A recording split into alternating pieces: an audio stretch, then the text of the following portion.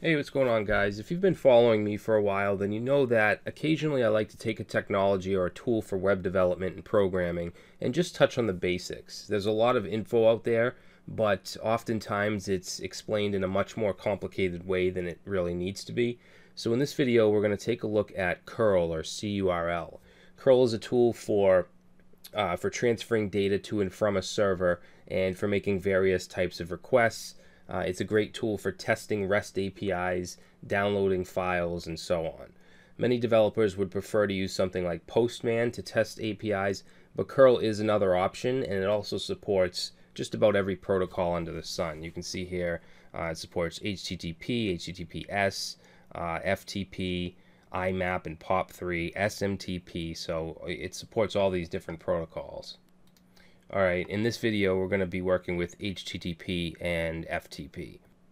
So as far as your environment and your operating system, modern versions of OS X and most Linux distributions have curl and libcurl installed by default.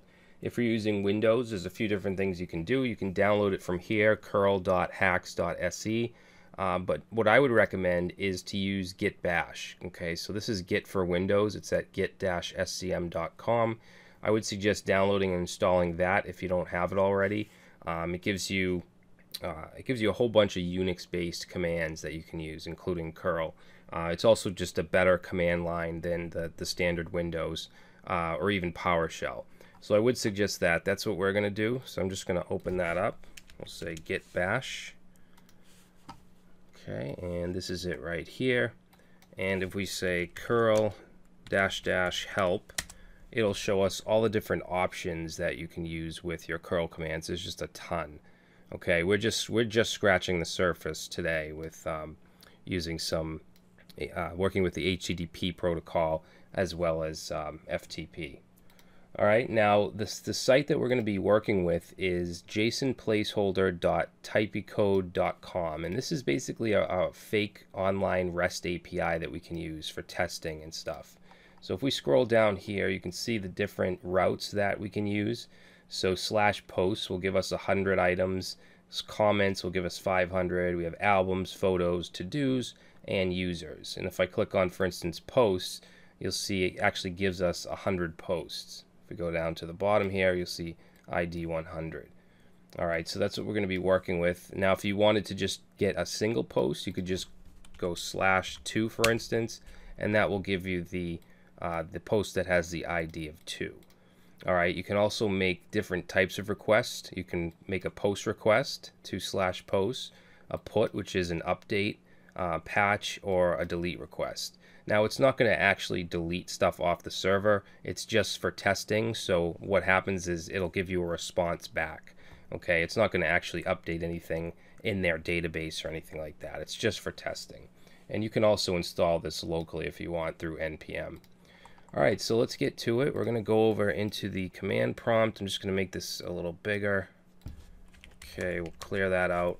And the first thing I want to do is simply say curl, and then we're going to grab this, not that, we want the posts. So we'll go right here and just grab this and paste that in, and we'll go ahead and run it. And notice that it gives us all 100 posts. Okay, that's the response we get. Now, if we wanted to get a single one, again, we could just do curl and then that URL, and then let's say /3, run that, and it gives us the post with the ID of 3. All right, so if you're creating a REST API, this is a really good tool to test this stuff out. Now, there's a ton of options. I'm not even going to get close to them all, but one option is to use the -i flag here. So let's just say -i. And run that, and what that does is it includes all the header information.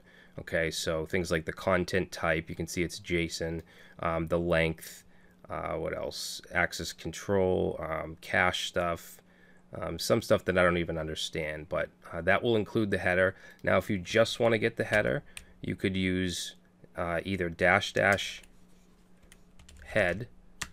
I believe, yep, or you could use the I flag. So if we go, yeah, I, and then that just gives us the head as well.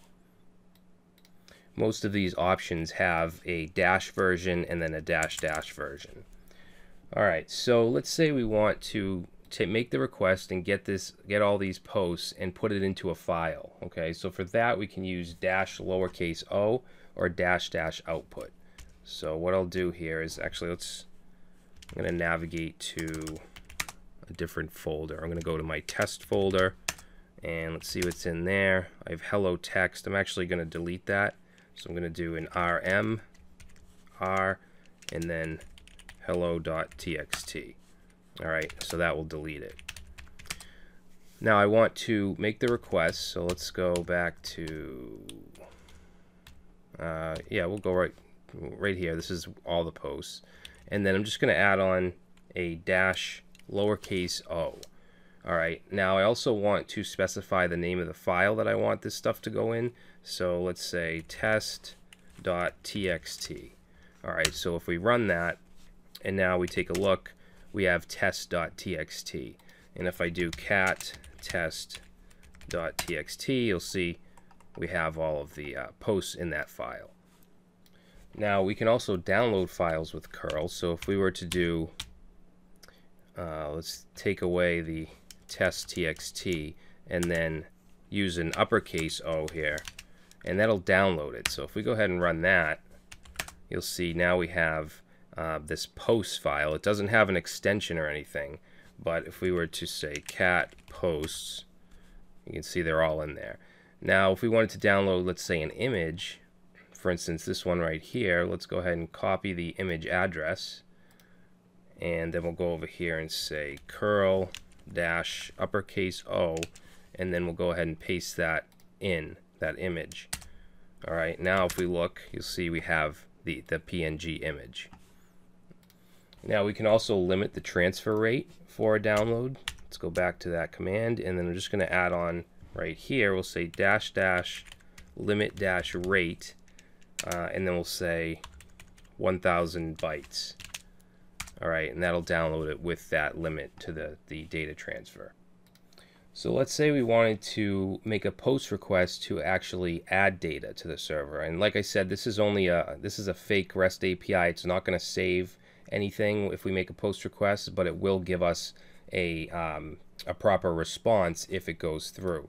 So what we're going to do here is say curl and then dash D. You can either use dash D or dash dash data, and then we want to put some quotes, and let's say we want the title to be hello, and let's say the body, so we'll say and body equals hello world. Alright, so that's the data we want to send. Then we need the URL, which if we go down here, you can see you're allowed to make a post request to /posts. So we obviously want that entire URL, which is this right here. And then we'll go ahead and put that in here, and let's run it. And you can see it gives us a response with the title, the body, and the ID is 101. Okay, because there's 100 stored here, and the ID is auto increment, so the next one is going to be 101. Okay, I mean, it's not going to get saved. If we reload this, you're not going to see it here, but it was a successful response. Now we can also update data with put. I'm making a put request. You'll see if we go back here and look at the routes, you can make a put request to post / and then whatever ID. So let's go over here and just bring that back up, and we're going to say post /3, and let's just do the title hello, and then we need to add on right here and specify that we want a put request, and we also want to use this dash capital X flag. So if we run that,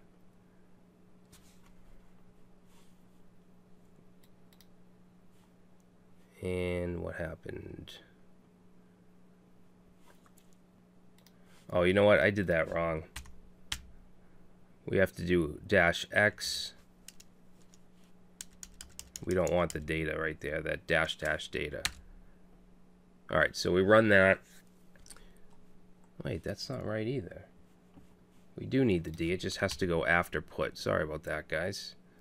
So right here, we'll do dash D. Okay, so now you can see we took the ID of 3 and we changed the title to hello. Okay, so that's what it gives us back. Now to make a delete request, same thing. We're going to go back and let's change, for instance, we don't need this. We don't need the -D. All we want is -X and then delete. Okay, and that made a successful delete request, and you can see there's nothing back. We're getting back an empty object. Alright, now oftentimes when you're creating an API, you want to have some secured routes. So if that's the case, then you just need to add in a couple things. So let's say cURL, and then what we would do is -U, and then put your username, colon, and then whatever the password. Alright, and then you want your, whatever comes next. I don't have anything to test with, but that's what you would do if you had something where you needed to authenticate. Alright, so next we have the $L flag, and that's going to follow a redirection. So let me give you an example. If we say curl http google.com, basically we're getting this response that says 301 moved. Okay, the document has moved to www.google.com. Same thing if we go in the browser and we say http google.com, it redirects us to the www version. Alright, now if you want to actually follow that, then you have to add the $L flag. So let's do that, uppercase L, and now you can see it gets google.com for us, and it gives us all this crap, okay, from that URL. Alright, so next thing I want to do is show you how to work with the FTP protocol, which is File Transfer Protocol. And I have FileZilla installed, and I'm connected to my Traversy Media website in a test directory. So what we can do here is we can upload a file through FTP using cURL. Alright, so I'm actually going to, let's see, I'm going to go to that test directory, and let's create a new file, and we'll just call it hello.txt. And let me just open that up, and we'll just say hello world, save that, and then I want to upload this to my server using FTP. So to do that, we'll say curl, and we want to put our credentials just like we would, as I showed you before. We want to use -U, and then the FTP account, which for me is test@traversymedia.com. Alright, and then we want to put the password, colon, and then the password. I'm deleting this account before I upload the video, so don't bother trying. And it just goes to a test folder anyway. Alright, and then we just want to add the -T flag, and then the name of the file, which is hello.txt, and then we're going to do FTP, and it's going to be ftp.traversymedia.com. Alright, so that should do it. Let's go ahead and run it. Could not resolve, oh, I forgot the F. Alright, so it should have uploaded. Let's go over here and refresh. And now you can see hello.txt. Now we can easily download files as well. So what I'll do is delete this hello text.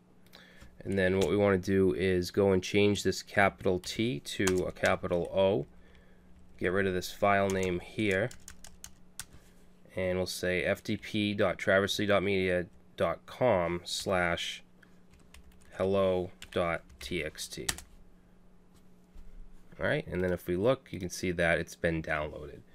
Alright, so that's all we're going to get into now. There's a lot more you can do with cURL, stuff that's a little more advanced. Maybe we'll visit that later on down the line. But hopefully this gives you a little bit of insight as to what it does, and maybe you can use it in your endeavors. Alright, so if you like this video, please leave it a like, subscribe, all that stuff. Alright, so thanks for watching, and I will see you in the next video.